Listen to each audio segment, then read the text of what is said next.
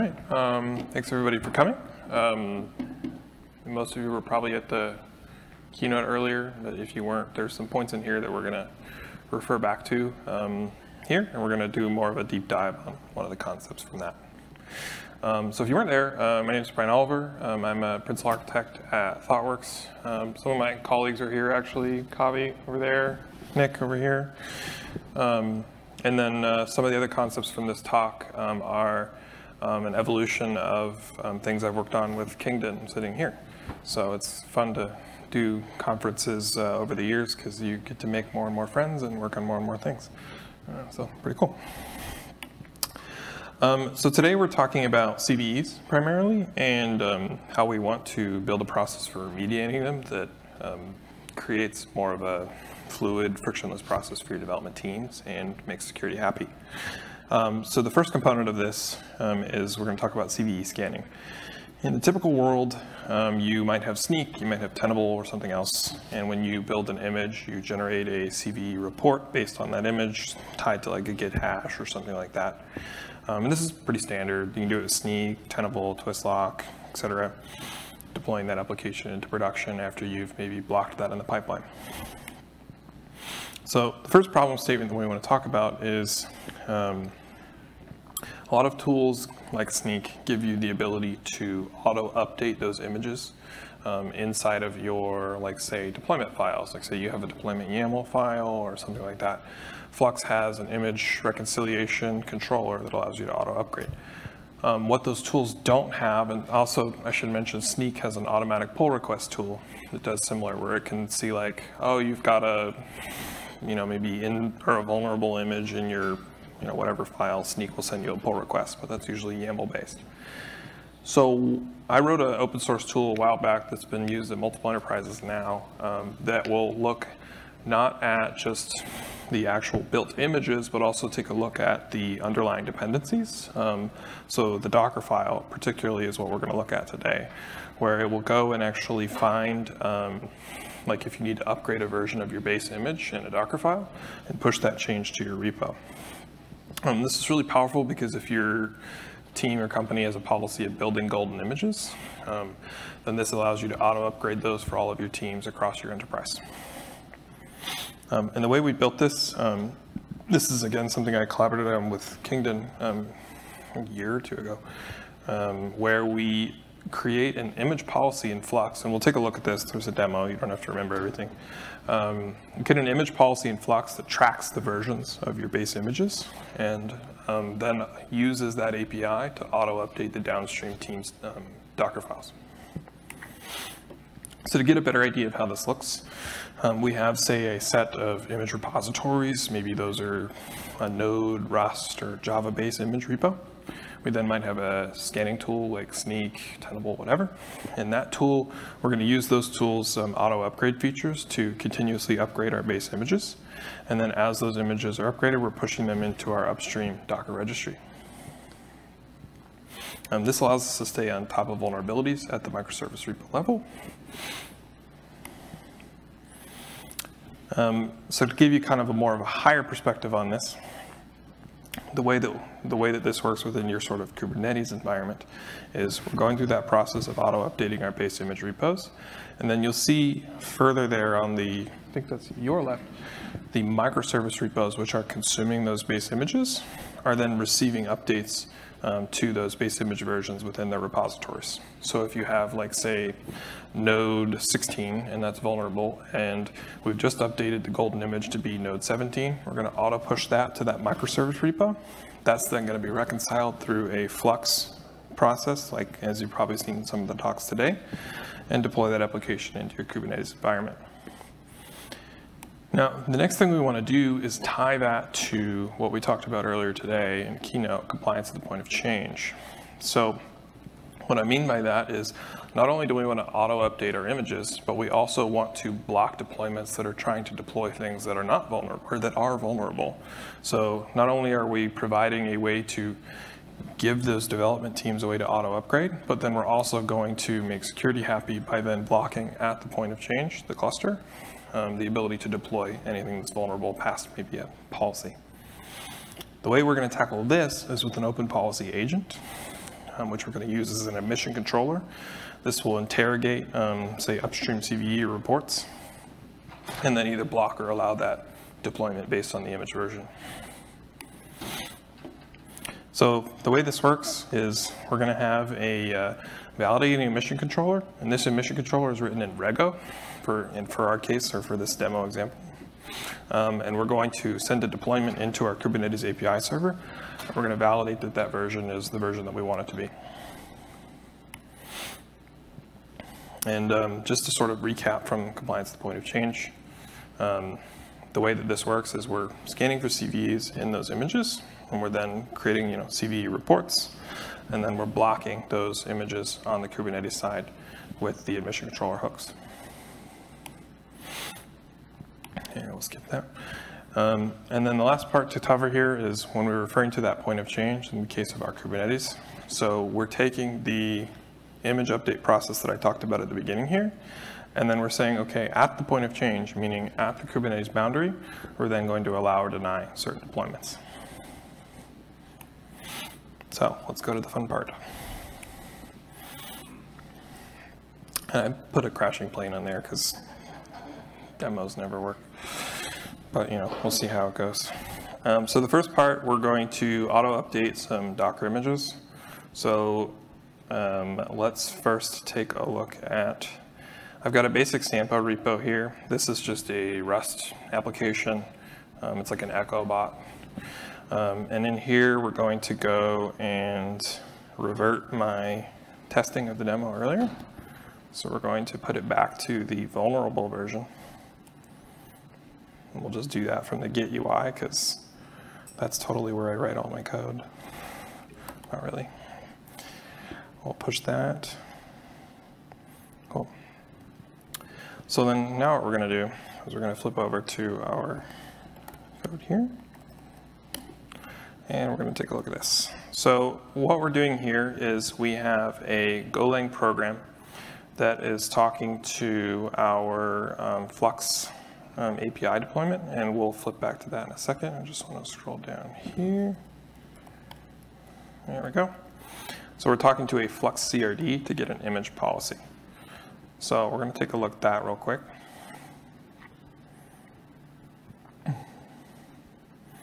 So inside of our Kubernetes cluster, we have Flux deployed, and we have an image policy here that is deployed there as well. What this image policy is doing is tracking two things: an image repository, which in this case is Rust. So just Docker upstream Rust, basically, in our case.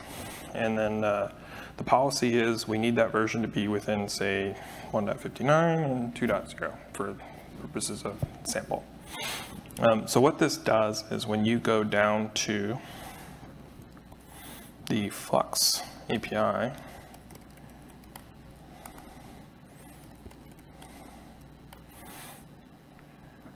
you've got a set of CRDs from the Flux API. And what these do, if we get a response back from our cluster, there we go, is give you a set of APIs that you can hit from the QB API server. So in our case, we're going to say, let's get that image policy that I just showed you from the repo. That's this guy here. So this is our image policy, and what it is saying is for the Rust image policy, the version that you're supposed to be using right now is version 1.69.0, is the non-vulnerable version of Rust in our example case here. All right. So then what we're going to do is we want to update that Docker image to use the more recent version of Rust, or in this case, the version that our team is saying is the compliant version for you to deploy into our environments. So we're going to run that program I was showing you earlier. This is the plane crashing part. There we go. Looks like it worked. All right, so we'll flip on over to our repo here. And if we go to sample repo and we take a look at our Docker file, it looks like it did work. So we got history, update file. Yeah, okay. So we've updated that to the non-vulnerable version of our Rust image that we want to use. Now, for the purposes of this demo, we're doing that from that go run command that you just saw. I have under my handle a production-ready version of that tool, image updater bot, that's written in TypeScript, using the same Client-Go library just generated in TypeScript, but literally the same exact API calls. That is containerized, and you can give it a config file to push all those updates to your Docker files on a iterative basis, like every minute or hour or whatever you want. It's just much faster to show you that from a terminal. And then we started updating that tool to be in Golang, so the fact that we just demoed that on stage is a pretty good sign. All right, so for the second part, we want to talk about compliance at the point of change. And so for that, now that we can auto-update the versions of our images, we've given our developers access to receive those updates on the fly or in real time or very quickly, right? So now that we've given them that, we should be able to enforce some of those security requirements at the boundary of our cluster at this point, because now there's almost no excuse. There's no reason why they shouldn't be upgrading those versions. It's being done for them, literally being pushed to their own repos for them, right? So now we can say, okay, our policies on the side of the cluster are, you must use the base image version within that range that we specified. So for that, we're going to take a look at our open policy agent configs. So inside of that same cluster, we have a certain set of deployments. We're using a tool called Gatekeeper. And let me flip back to our slides for a second. So what this is doing is we're taking a look at our image versions, and in this case, for the example, we're just looking at a specific version of Rust, and then the gatekeeper is looking at an OPA policy or a rego policy, checking that version and either allowing or denying the deployment based on if it matches the policy from our Flux API. So if we look at yeah, there we go. Our gatekeeper system. We've got a set of gatekeeper controllers, and these are going to be enforcing our audit policies. And then inside of our actual deployment, or actually deployed to our cluster, we have a couple of things deployed there. So the first thing that we have is this constraint template. What this is doing is this is giving gatekeeper a configuration that says, these are the allowed images for my podded deployment. So in this case, what we're doing is, let me move this over to the left here. There we go. A number of things. The first part that we're doing is we're taking the input event of the pod. So if you take a look at this sync.yaml file, when you set up Gatekeeper, you want to tell it to listen to certain events on the cluster, so that boundary at the environment of the cluster, there are tons of events hitting that boundary constantly. We only care about certain ones. So in this case, we're listening to service, pod, ingress, namespace. And in the case of the demo that we're going to look at today, we're primarily going to look at the pod creation events.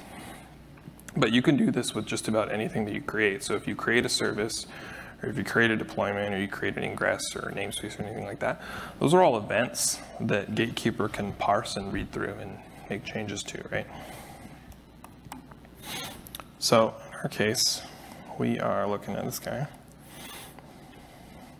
So when we push a deployment to our cluster, the first thing that we're doing is we're taking the input of that event object, which is going through the Kubernetes Events API. We're then parsing that object and getting the image URL out of the deployment spec. So if we go to our, like any deployment file basically, let's look at, yeah, sample repo. What we're looking at is this URL here. Like in any deployment file or pod spec, you're always going to have an image URL, right, that you're adding to. So what we're doing in Gatekeeper is saying, give me the value of this explicit field, and then we're going to do something with it. So in this case, we are then using rego, which is a kind of tricky language to get used to, but as you get used to it, it gets better. We are grabbing the image version by just using a simple split command from that URL, because those Docker URLs are always rightmost for the version number. And then what we were doing here is a semver comparison of version to 1.58.1. Now, for the purpose of this demo, this part right here, 1.58.1, that is hard-coded. What you would replace that with is a call to that Flux API that we used earlier to update the image version to get whatever the minimum is. So you might be like, okay, log4shell or log4j came out and that's version 1.17 or 1.16. Well, then we're going to mark that as you need to be higher at least than that version. Otherwise, you're going to just completely block the deployment. So in this case, we're saying, okay, we need to be higher than Rust version 1.58, and we're going to apply the comparison to the version that is trying to be deployed to the cluster. So that's this version variable right here. If that's not satisfied, then we're going to return a response with, this is an invalid image version, and we're going to give them a response that's helpful. So we're also going to say what versions are allowed in that case. And the way that we do that is through a configuration file for Gatekeeper. So in this case, we're just saying the only version that's allowed is 1.69. In a production case, you might say there's 5 or 6 or 7 other versions that are acceptable. In our case, we're just going to show one. But you could easily make this a list or a range or whatever you want. All right, so now let's do some examples.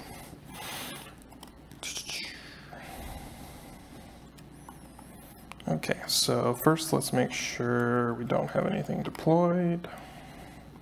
Nope, all right. And then let's do a bad version deployment first. So let's say, yeah, 58.0. That's our, 58.1, sorry. That's our insecure image. All right, so we're gonna apply that. And we're gonna get back a response from Gatekeeper here. So this is what I was talking about with that point of change deployment here. So even though we've gone through our pipelines processes, we've built our images and all that kind of stuff, once we get to the boundary of the environment, we're like, oh, okay, we're actually going to decline this deployment because the version that you're supposed to be using in your Docker file is version 1.69, and you're currently using version 1.58. So now we're going to take a look at bad version YAML, 69.0.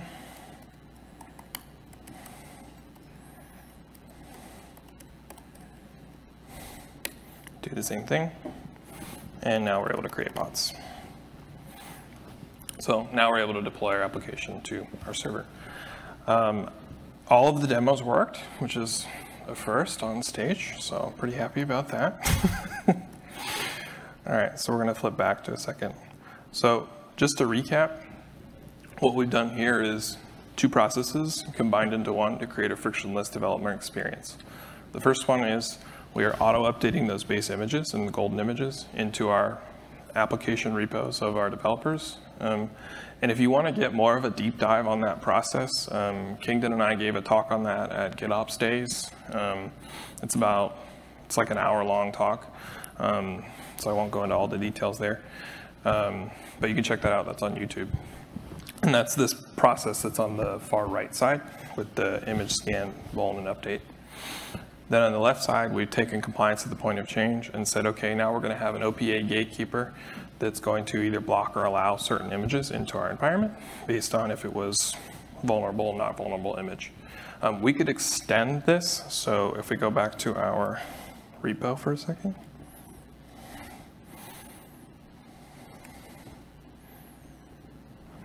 Yeah, eligible.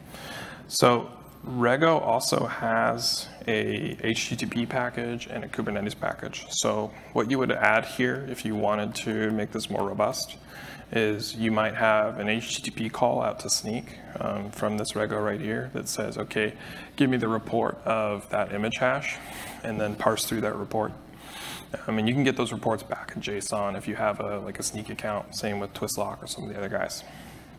Similarly, you could use the Kubernetes package to get the CRDs from the local cluster that you're on and query those and get that policy version that we were looking at earlier from the Flux CRD. And yeah, that's my talk. Questions?